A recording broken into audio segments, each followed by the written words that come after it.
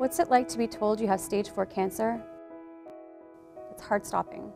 All I remember is feeling numb, absolutely numb. They told me I had less than a year to live. I was afraid I wouldn't live to see retirement and be able to do everything I planned to. Then I found out about this clinical trial. My doctor told me about a clinical trial. They said my best option for treatment was a clinical trial. That was 7 years ago. I wouldn't be here today if it wasn't for my clinical trial. It's given me hope. It's given me more time to do the things that I love. Just being able to spend more time with my kids. Growing means everything in the world to me. I never thought I'd get to see Europe, but I did.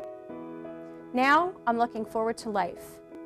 My whole life now is about making as many memories as I can. I can't wait to be a grandma someday. I'm getting married this year. You could be a part of a study that might help someone just like you beat cancer one day. It could give you hope. It could give you more time. Ask your doctor if a clinical trial is an option for you.